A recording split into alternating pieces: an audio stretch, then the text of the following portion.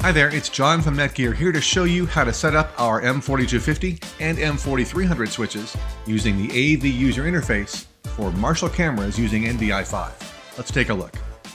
First step is to get the IP address of the switcher, or in this case you can use the out-of-band port. That IP address is 192.168.0.239. Log in with your admin name and password. Once you're logged in, you're presented with the overview, which shows you the switch, in this case a 12-port M4250 switch. Let's go down to the Network Profiles section.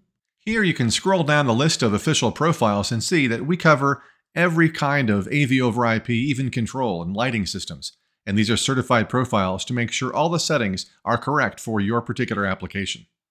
In this case, the Marshall cameras use NDI 5, so we'll scroll down to Video with NDI 5. Click the gear icon to set this up, and simply select the ports you have your Marshall cameras connected to. In this case, I'll use the first 4. You give it a name. In this case, I'll call it Marshall. What a great name, huh?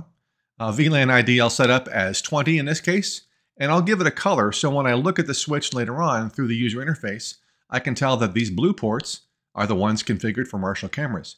Now, there are many more settings you can do here, including setting up a DHCP server and other VLAN settings here. But for this case, that's all we really have to do to make sure this is set up properly for NDI for the Marshall cameras.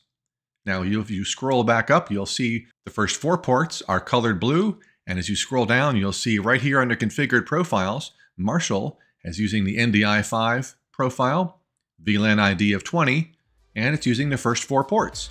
That's it. That's all you have to do to set up our AV switches, the M4250 or M4300 switches, using our AV user interface to set up to use with Marshall cameras and NDI 5.